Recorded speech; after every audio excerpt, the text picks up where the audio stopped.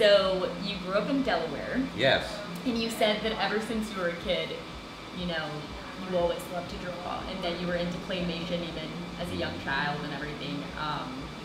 Did you have a lot of friends that shared your interest? That's a great question.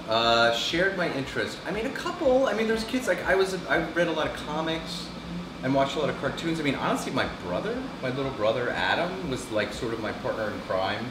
Because we're fairly close in age, we're only 4 years apart, and so it was mainly like, we were like latchkey kids. I don't know if people know that term anymore, but it was like, you know, it's a Gen Xer experience when you're a kid and your parents are off working and they leave you alone for a long time, and all you do is like watch TV and you know, get into trouble. So, you know, we were, the two of us would get home from school and watch animation and cartoons and sitcoms for hours and hours. We would also draw together and read comics, and so I think my brother might be the main one that like sort of was like shared my interest in art and entertainment, which is great. And to this day, we just went and saw Batman last week. So yeah, my brother. But there was other kids in school, but you know, I definitely was like strangely, bizarrely more interested in animation than anyone else I know. That's true. Because I feel like usually I have a little sister and she's into animation and stuff, and I feel, or any kind of creative path, honestly, I feel like can be, I don't know if it's different if you grow up somewhere like New York or something, you know, where like it's just like a creative, more of a creative and accepting community, but like growing up in Mississippi, there's not a lot of That's kids. a good point. I never thought about that the boringness of Delaware may have influenced my imagination, that I had to imagine all these amazing worlds. That is true. I know people that grew up in New York City, and I can't even imagine what that would be like. If like you go outside and like there's this much adventure to be had, because it's true, where I grew up there wasn't much going on. So any adventure was things we invented, you know what I mean? So yeah, that may be possible. The TV was like everything. You know, it was like watching TV and movies on TV was like, that was the big, like that was like my reason for getting up every day. It was really exciting to watch cartoons and watch. You said that you liked Looney Tunes, early Disney. Yeah. I know you're a fan of comics. Yeah, I was reading a lot of comics, everything from, you know, comedy, like silly stuff like, you know, Far Side and Calvin and Hobbes and Peanuts. I love Peanuts. I love Garfield. To this day, I'm a big Garfield fan. And people are often surprised by that, but I love Garfield. I think he's pretty hilarious. And so there was all that stuff. Comics. I was one of those kids that like cut the like comic strips out of the paper, and I would like get my favorite ones and like build my own books, like glue them together and build my own books of all that. Did you? Yeah, but with magazines, with fashion magazines. Well, yeah, for me it was comics and cartoons, and I was like making this like my ultimate book of all the best comics and building them together. So I did that, and then I watched every. I mean, the other thing about growing up as a Gen Xer is like you watched things not because you chose to. You would watch things because they were on. Yeah. Like that was it was because there wasn't that many channels. I mean, there was like, you know, I don't know, when we had cable, so I don't know, maybe we had like 50, 60 channels, but like it was like if you would turn on the TV and whatever was on, you would watch that, right? So that's why, you know, like, you know, I was like a, you know, whatever, 13-year-old like kid in Delaware, and I was like a giant like Golden Girls fan. You know what I mean? It was like, that was not my demographic. It was about like, you know, older ladies and Floridian ladies, you know, and it was like at a retirement home, and it was like, that was like my favorite show. Now, would I've ever like as a 13-year-old boy in Delaware being like, oh, you know, what am I going to watch today? Well, let me watch this, you know, show about Floridian retirement home. No, I never would have chose it, but it was on TV, so I watched it. So that's why I feel like I have a very wide-ranging world of interests from.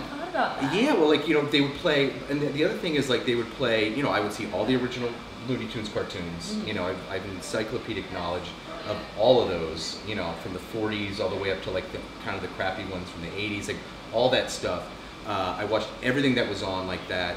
I watched, you know, they would play classic Disney. I had HBO, so like they would play some of the Disney films, so I got to see all of those. And I also would go see those in the theater. But, you know, but then also, you know, I was a child of the 80s, so I was ingesting all of that garbage, you know. Were you into like heavy metal or anything? Heavy Metal magazine? That was too old for me when I was a kid. I or wasn't, like the movie? In high school and college, Heavy Metal movie was huge. Yeah. Like, it was giant. Like, that's when I got into the heavier. I was already like smoking weed and like watching like stoner movies like The Wall and heavy metal, and like that was like high school and college. But like when I was a kid, like I think the most formative years, you know, elementary school, you know, middle school, that's when I was just like seeing everything for the first time. That was like Looney Tunes, Disney, and then like the 80s, it was like He-Man, G.I. Joe, Transformers, you know, Ninja Turtles, like all that stuff they were just kind of churning out. And even though that stuff was pretty terrible, like I think looking back on it, like I've referenced that stuff a lot, you know, so I've actually, because people go like, oh, you know what was great? They don't make things like Transformers anymore. They don't make things like G.I. Joe anymore. Those were the best days. And you're like, no, go back and watch them. They're really bad. They're genuinely terrible cartoons. They're not well constructed. They're made to sell toys. Like, they weren't good. That being said, things that aren't good for you are also quite nourishing and exciting and influential to you. You know what I mean? It's like cereal, you know. So, you know, even though those weren't really the best made cartoons, they still influenced me probably as much as Looney Tunes and Disney did for like a lot of other reasons. And I think that if you watch like Adult Swim, like I think a lot of Adult Swim is people like me that were like, their formative years were watching. Let's look at Space Ghost, Coast to Coast. I mean, it was like, you know, basically like made from like those terrible Hanna-Barbera cartoons, you know what I mean? And it was like sort of like deconstructed and reconstructed into this like new form of comedy. So I think there was a lot of people in Adult Swim that were like me, that grew up in the 80s and were like seeing like just this onslaught of cartoons with varying range of quality, and all of it just went into like the mix, and it's just made me who I am today. I also love that you just said that when you were a kid, you used to kind of curate your own magazine,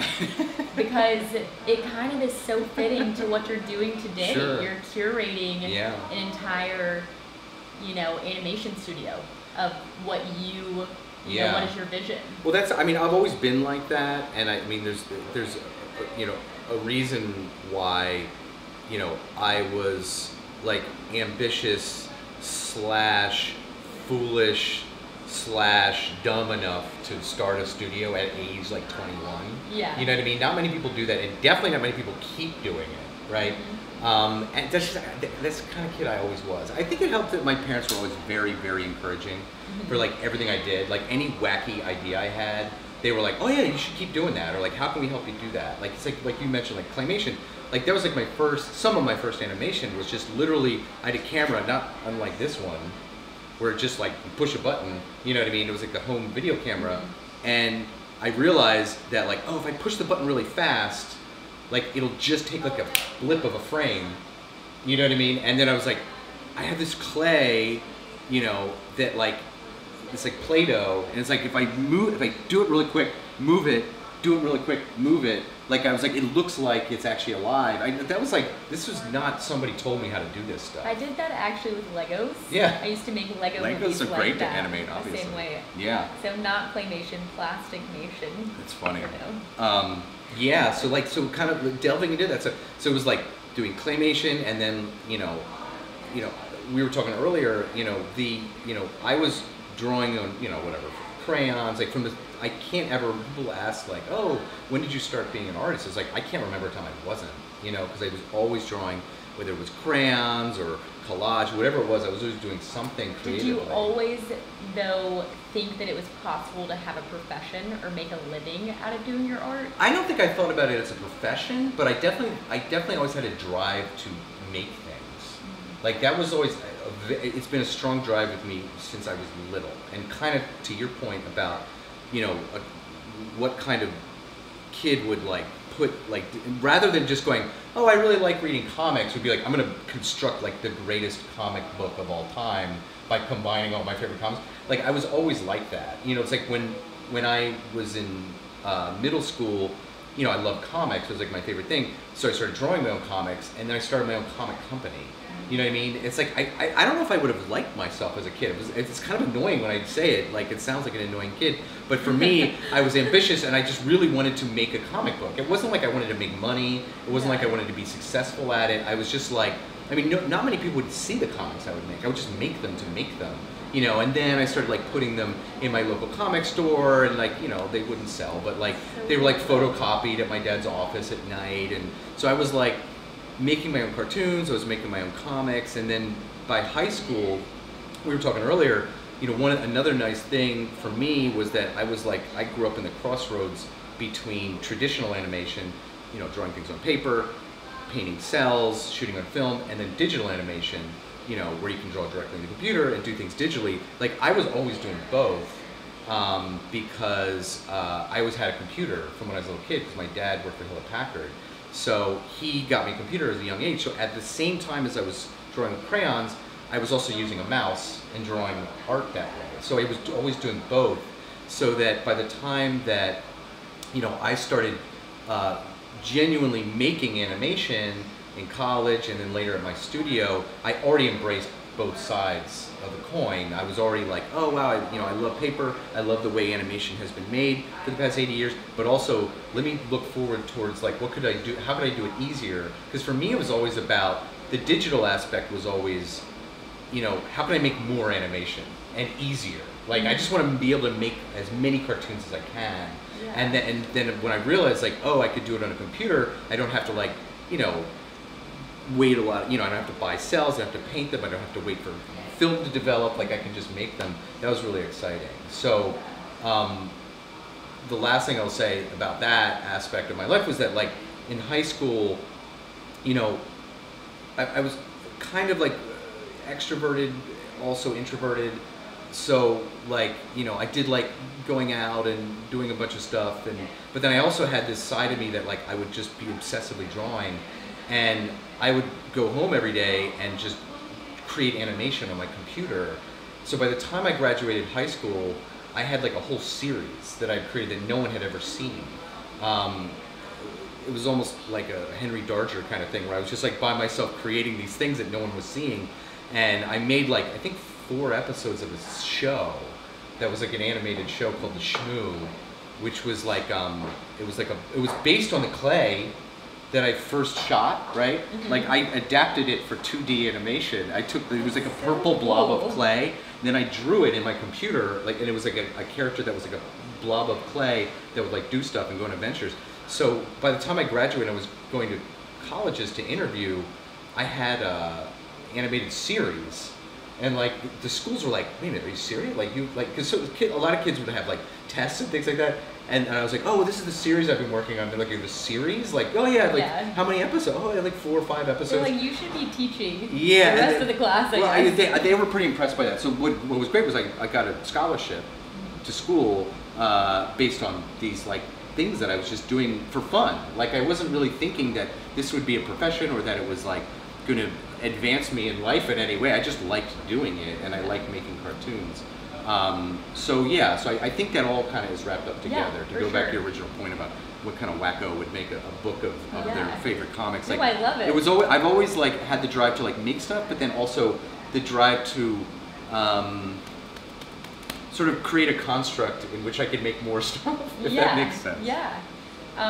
So after college, you worked in TV for a year or 2, right? I think it was a year and a half, maybe 2 years. Yeah. But during the time, I mean, you worked in like the most iconic period of animation, I feel like. Do you think so? Yeah, like around like Beavis and Butthead and Daria and stuff. Or at least it was just such a vibe. I think for me, because I was born in '93, that aesthetic of MTV at the time was very influential to me. Yeah. And I just feel like very kind of similar to Ugly Americans. It has like that punk rock about it, you know? That's good. Can you paint that picture of what the culture was like working at MTV during that time? Yeah, it's funny you say that. That was like sort of this golden age, because I always felt like I just missed it.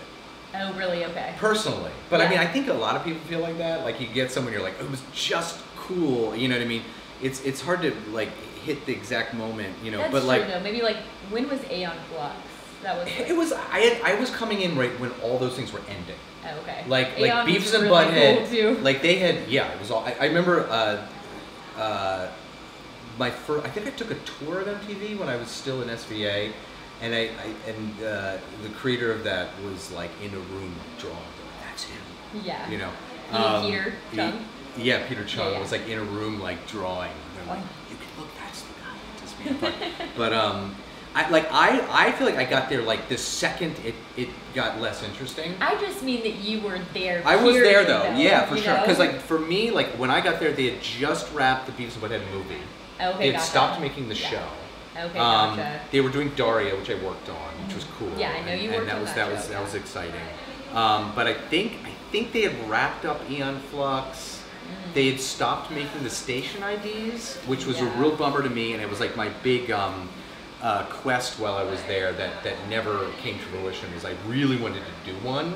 Yeah. Because for me, once again, rolling back to like being a Gen Xer, like the station IDs on MTV are just as influential as any Looney Tune. Like the fact that I was a kid in Delaware and I was seeing like they were tapping all these really cool like outsider animators, outsider comic artists, that were like a lot of New Yorkers, people like Charles Burns and Kaz and all these people that I ended up learning about later as underground cartoonists. They were doing these like really cool underground animation for the station IDs.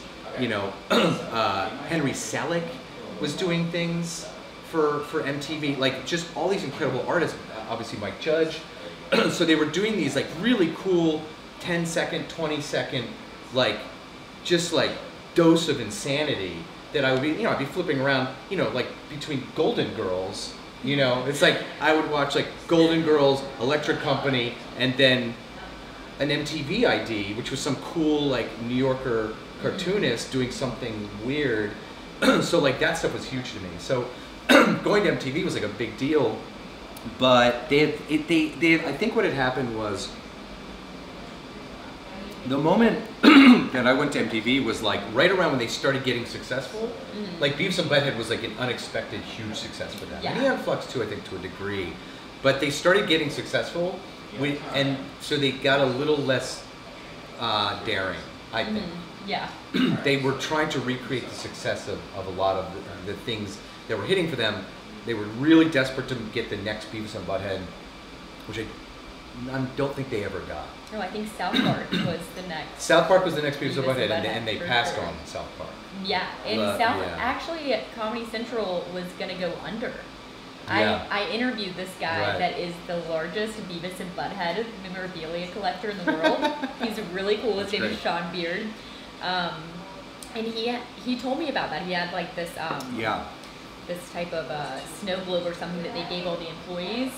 But Comedy Central was going to go under, and then South Park ended up being this crazy phenomenon. big unexpected success. Yeah, exactly. So MTV didn't. So it was a great experience. I met a lot of great people that I'm friends with to this day, and I learned everything about animation studio production, how the production pipeline works. Like that was where I learned all of that, and then a lot of like what not to do. To be honest, like I think that if I was more successful at MTV, if I enjoyed it more while I was there, I probably wouldn't have started my studio. Yeah. Do you know what I mean? That's what I'm saying. So maybe it was a good thing that you were on the I was field desperately trying to get my own ideas out there and like my own way of creating animation, and I was like, I just felt like Chicken Little, just running around screaming about like, oh, we should try this, oh, let's do something like this, let's try this. We're like, this doesn't seem to be working. Again, it was probably very annoying, and it never hit for me. Like I tried to get the station IDs going, I almost got that going, I got greenlit, and then they redlit me. I did bop around. I mean, I'm downplaying I think my achievements there, because like I started on Daria, and then I ended up getting to direct the shows. I bopped around and like purposefully asked them to like let me try everything. I wanted to try design, layout, animation, direction. So I did everything so that I could like absorb. I was like a total sponge. I was constantly asking questions. So I absorbed how animation studios run, and it was like a little checklist. I was like, well, I like this, I don't like this. You know what I mean? Like this is really great. I wish we did this more. You know what I mean? And it was just kind of figuring and analyzing and processing that entire experience out. But pretty quickly, I was like, I think I could, if not do this better, I think I could enjoy this more. You know what I mean? Because like working in a corporation, it's the only time I've ever worked inside of a corporation. Like I worked in the Viacom building in Midtown, and I did not like that. You know, it felt very stifling to me and a little bit soul crushing to be inside the machine like that. I mean, and not that I don't work for corporations. I mean, all of my clients are corporations. But to be able to have an independent space like this, that I can make it a comfortable place where like the prime directive every day is creativity, right? Because look, I never set out to just make a lot of money. Like I said, when I was a kid, like I would give away my comics. I just wanted people to read them, you know what I mean? So the entire reason I have a studio, because I like being creative, I like being around my friends, I like making cartoons that I enjoy. This has never been a money-making scheme. This has never been like, okay, how can I ascend and, you know, go to the next level of business, and, you know.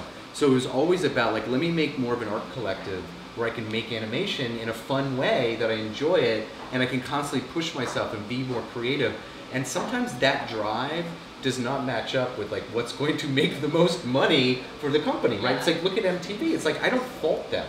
Like, they had a big company with hundreds and hundreds of people, and you have to keep paying the rent, you know what I mean? And it's like, once you like once your overhead is that high, and you're building and you're growing and you're expanding, well, you got to get more projects that are going to keep the money flowing, right? On a significant level. So of course they were obsessed with, wow, we just got hyper successful with Beavis and Butthead.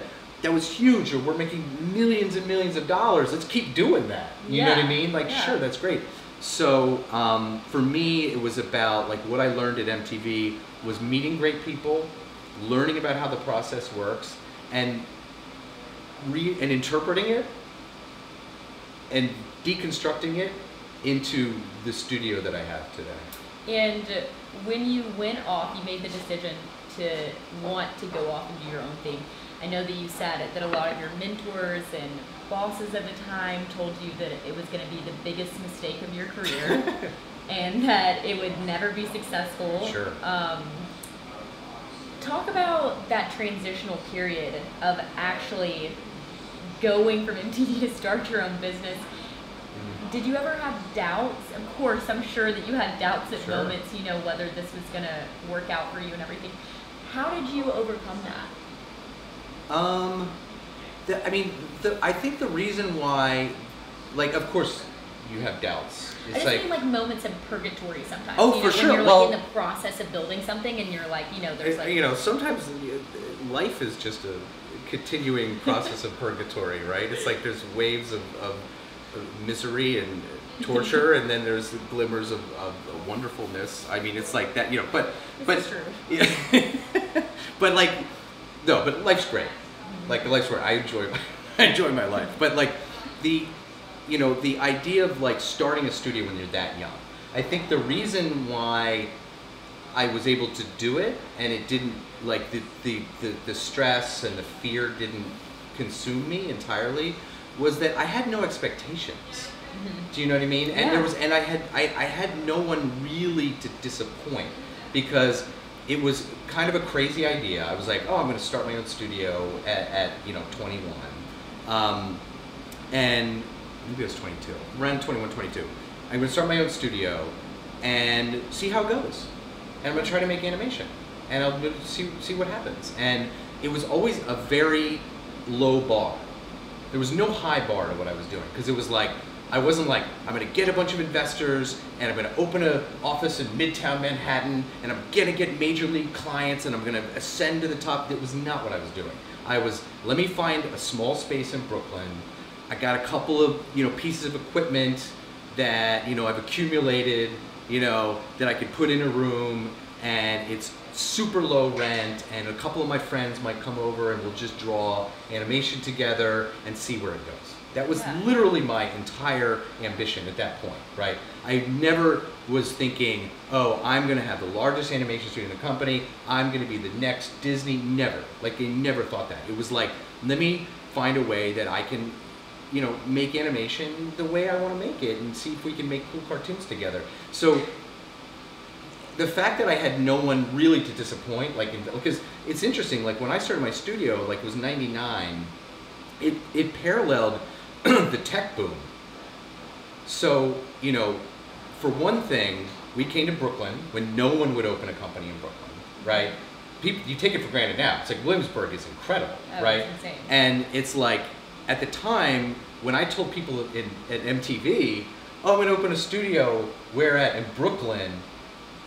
And they're like, oh, really? Oh, great. Good luck with that. In Brooklyn, they have like offices in Brooklyn? Oh, yeah, you can get a little space there. Oh, that's going to be great. Good luck. See you in a little bit when you come back. You know what I mean? And it was like, no, everyone was like, they would laugh at me. You know what I mean? And I was like, well, look, I was just looking at it very realistically. I was like, I can't spend that much money. And Brooklyn seemed pretty cool to me. Like, I liked it here. It was a cool place to hang out. Why wouldn't I have an office here? And the thing is, Dumbo was just at the point when they were like, oh, artists, come out here. We'll give you low rent. If you're big, there was a big, this is back when, you would look for places to live in the newspaper. You know what I mean? And it was like, I would look at the back of the Village Voice and they had big ads that said, artists, are you an artist? Come to Dumbo. What the hell's Dumbo? Directly underneath the Manhattan Bridge overpass. I didn't know what that was. No one knew, right? Great, sure, okay, great. I went over, they're like, you can have this artist space for like no money at all, right? And do whatever you want with it. What do you want to do? You want to build stuff? Great, build. You want to paint it? You want to put stuff in there? You want to shoot stuff? Great, do whatever you want. So that's what I was doing, and it was just very like, and I just went in there and we started making animation. So, my point with the tech boom was like, so at the same time we were doing this, even people, I would meet other people that were my age that were making just gonzo money with tech, right? Because they're like, oh, we're starting these websites. There's these things called websites, and I do these things, and I do animation on the internet, whatever. And everybody was just like, they were just dumping money on any tech company, anyone that was creating websites or anything. And I would see those people, and they were just like investors, and I never, ever tried to get any investors. Like, I just was always like, it scared me. I was like, I don't want to be. That's the key, actually. I think a lot of creative people say if you like to try your hardest, not to get investors or people that you have to own. I've always said, when people are like, oh, how do you have a studio for so long? Like, I've always attributed my longevity to mediocre success. That's like, I've always just managed to make really cool shows and animation that I just really enjoy, and I think other people enjoy. But like, I never had just this crazy over-the-top billion-dollar project. So I've always been able to sort of just like, keep doing the stuff that I do. So my point is that like, I saw so many people that were my age just become like millionaires overnight and then lose it all, and their companies went bankrupt. Right? I would people next door, I'd go, oh wow, look at your space. They would have those spaces where they had like slides in the office and, these giant baskets of food and like, and everybody was like everybody there was like rich overnight, and then a year later they were just gone. They were gone, and everybody was gone, and then the wave crest, and like all those companies went out of business.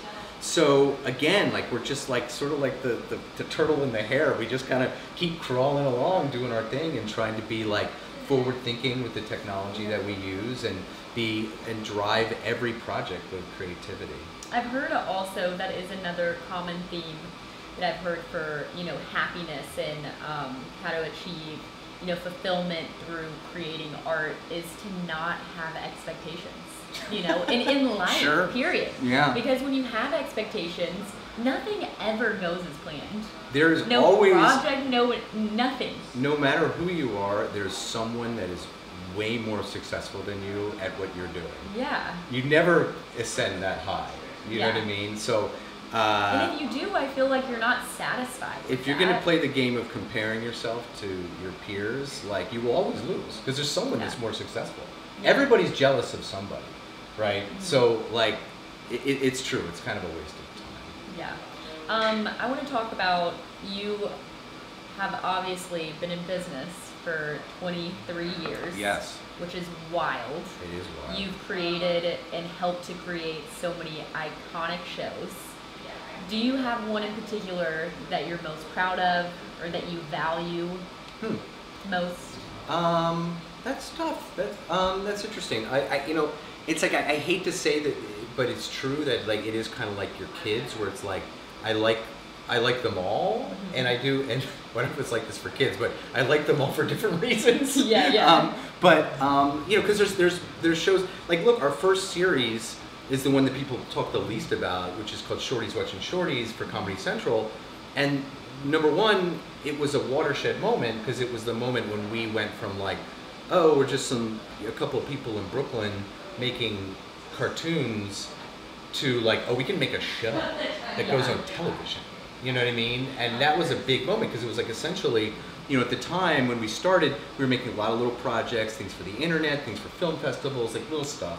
And then somebody, Eric Brown, who was the creator of the show, saw one of my cartoons, I think in a festival. I think it was the first version of Drunky. And he saw it and was like, oh, I really like this. Like, I just got this show greenlit. I don't know anything about how to make a show. I love the way your cartoons look. Do you think you could make a whole show?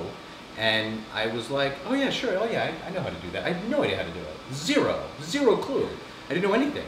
And we agreed to do it, and we did it. We made a show. We made a whole series. We made 10, 22-minute episodes with Eric. And so that's a really big deal. And, like, it was a moment I learned, I'd made so many discoveries. You know, one, I get to work with all these really cool people. I got to grow for the first time. I was like, oh, I got to actually have a bunch of people now to make this, and I got to figure out, how do people work together? How do you collaborate to where people can still have their creative freedom, but then it also has to fit into the mold of the show? And then it was like, oh, how do I make deliveries on time? How do I deliver a show? How do you process network notes? Like, you're gonna get notes from people. They're gonna tell you to change things. How do you change it without ruining it? Like, learning all of these things. It was just like, 20 college degrees all in one experience. So for me, like that, and I also really like the work that we did. So, like, that's like a really big deal to me. But then it was like, you know, the project after that was Wonder Showzen, and, like, for me, then what was interesting about Wonder Showzen was, like, first of all, I think it's not because of what we did, but as the show as a whole, I think it's one of the most important shows, I think, in the history of television. I know that's a crazy thing to say, and again, I'm not saying that egotistically. I think the show would have been amazing with or without us. I think we did a great job too, but I just think it's an important show. I don't think there's another show like it. I don't think there's a show that's been on network television that's been more anarchist and more nihilist, and I think that's important for culture. It gets very high acclaim. It's a great show. It really does. So then it was like, okay, I know how to make animation. Now with Wonder Showzen, it was more about taste level and aesthetics, and I was like, okay, you can actually push the envelope with animation, with adult animation specifically. Like, I can not just make entertainment, we can actually edge into doing things that push the envelope, trying new things, questioning the system, creating hard comedy, comedy that, like, can be both funny, scary at the same time. That was like, oh wow, that was a big lesson, and that was like really John Lee and Vernon Chapman, learning from them, because they were so incredible as creators, you know, and the influence that came from them. So then it was like, okay, now I know how to make animation. Now I know that we can actually make really, like, interesting animation. And then it was like, then that led to everything else we did. And we did Super Jail and Ugly Americans, and, you know, all of these other shows, Jellies, and so then it was like all of these shows, like, were important. I just have good memories for all of them. Yeah. You know what I mean? And then, like, to summarize, I'll just say, like, when I look back on all the animation we made, like, I remember more like the people that I was working with, the artists that I worked with, and all the fun that we had making it, and the stressful times too, and the problems we solved, and the tough times. Like I remember the experience of making it, honestly, more than I even remember the cartoons. Like I sometimes I see the cartoons, I'm like, oh, I forgot we made a cartoon about that. Like especially Ugly, like we have this magic TV here, which loops like all of our favorite animation through history, but then also we loop in some of our stuff too. And every now and then, like old episodes of stuff will come on. I'm like, oh wow, that looks cool. Who's that? I'm like, oh, we made that. You know what I mean? And like things of Ugly Americans, I'm like, oh, I forgot we made a whole episode about like a conspiracy about birthdays. Like the, you know, like so anyway, like so like so I remember. I think the most important thing is honestly the experience you have in making these cartoons than anything else.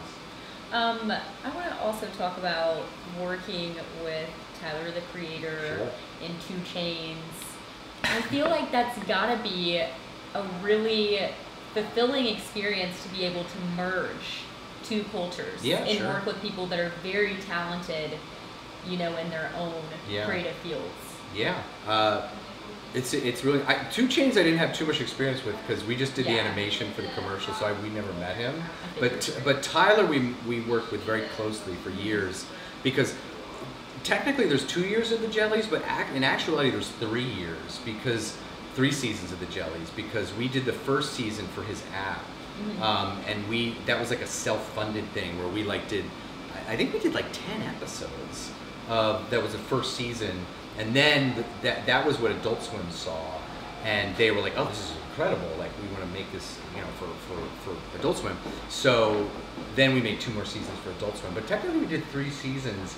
And being in Tyler's orbit it's an incredible experience. I mean, it's like the fact that we were able to start small.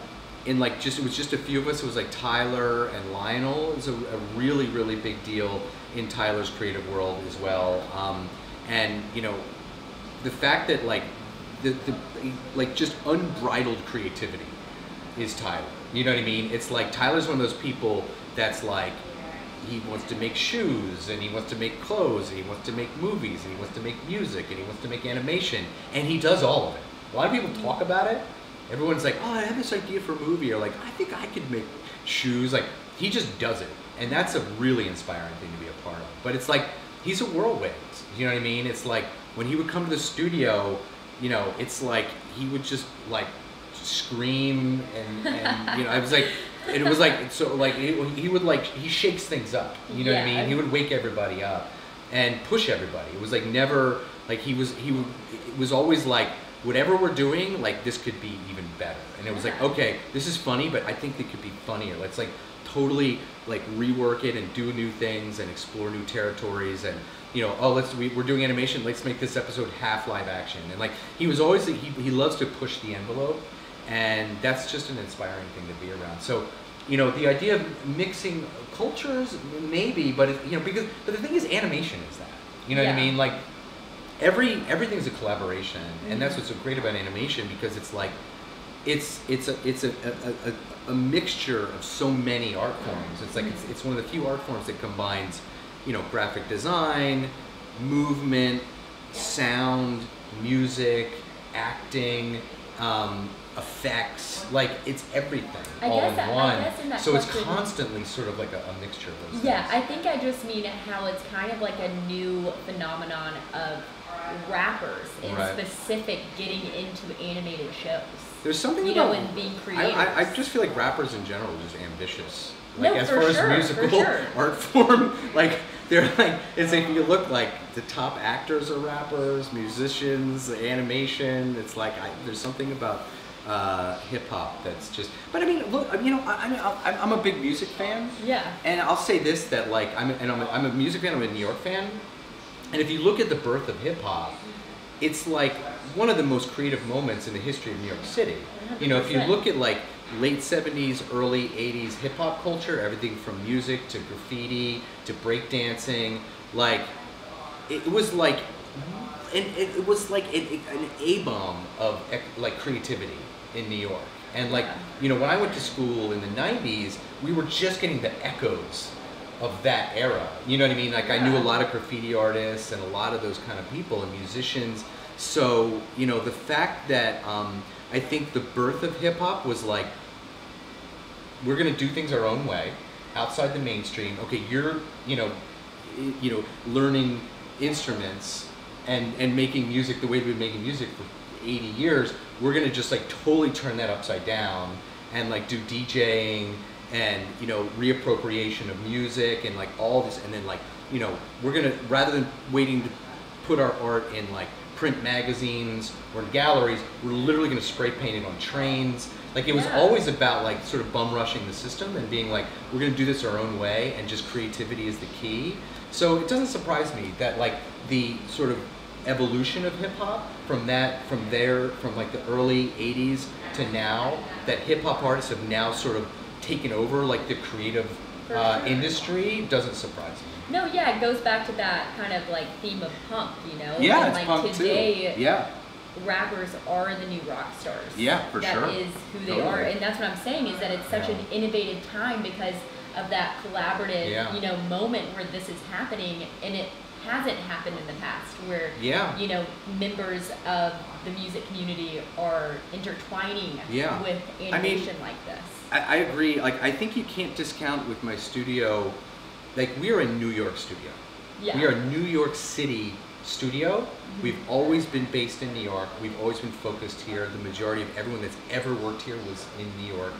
And I like to believe that, the DNA of New York is alive and well in these walls. That, everything, all of my biggest influences are New York influences. Like, as we just talked about hip hop, and we've gotten to do so much great animation in that world. And we also did a great music video for Run the Jewels, who are incredible hip hop artists.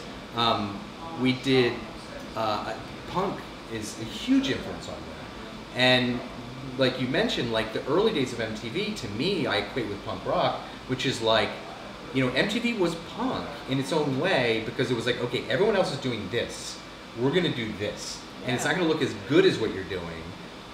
It's not gonna be as polished, it's not gonna make as much money, but it's gonna be more important and better, right? So it was like, well, I may not know how to play guitar as well as you do, but it's gonna be louder and better, and you're gonna take notice, So like, to me, the era of like the 70s and 80s in New York will always be like my dream era. And it's like the echoes of, bands like Television and Iggy and the Stooges and the Ramones, and Beastie Boys is major for me, and Blondie, and the Dead Boys, and like all those great New York punk bands. It was literally a mile from where we are right now. That was where it was happening, right on the Bowery, right? And it's such a creative time, and so powerful and so important. And then you, like I said, you have hip hop going on in the Bronx and Brooklyn, and all those things were going on. And then if you go back even earlier, it's like you have the 60s, and you have Warhol and the Factory, and Velvet Underground, and like all of that world. And all of this is going on within a mile of where we're sitting right now. That is where all of this is happening. And I really hope, and I believe, but I hope that like we're the embodiment of that lineage, and that we're still making art for art's sake, right? And that like we're hopefully paying tribute to all of those influences, because they're my biggest influences. Yeah, I think so. And then the last question that I have is, how do you define success today in your life?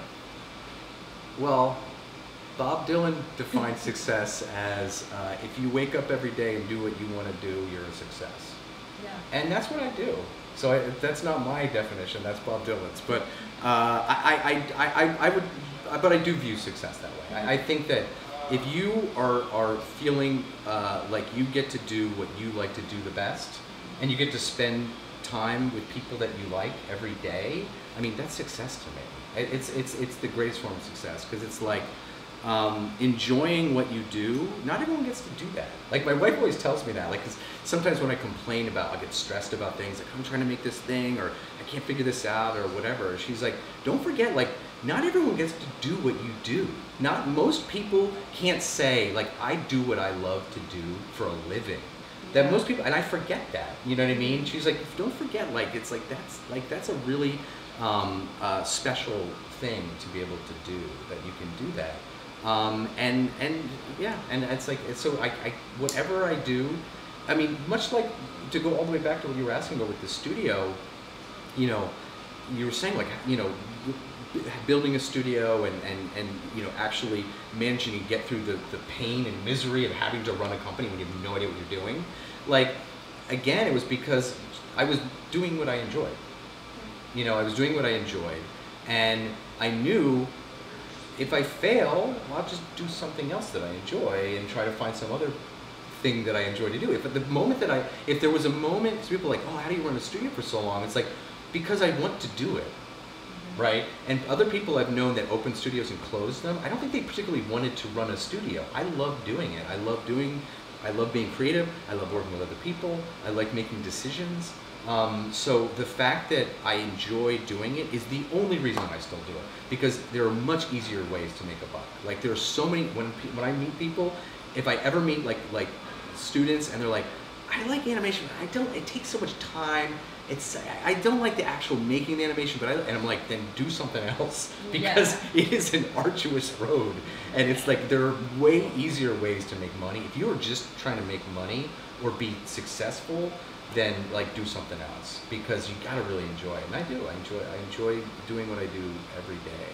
And the last thing I'll say is, I also think it's interesting that, to go all the way back to what we said in the beginning, was that, like, you know, I was drawing and making animation since I was a small child, and I'm kind of doing the same thing, you know. And it's an interesting life to lead, where, like, literally the same thing that I did when I was 6 years old is what I'm doing now.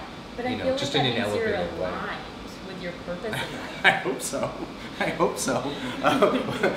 I just have limited thinking. I don't know, but it's like, I think that's a pretty special thing, that you can like continue doing the same thing your whole life. It's I think it's what you're meant to do. I've never gotten bored with it. Bob Dylan is kind of punk too. Oh, he's the original punk, for sure. His own right. Oh yeah, for sure. Yeah, totally.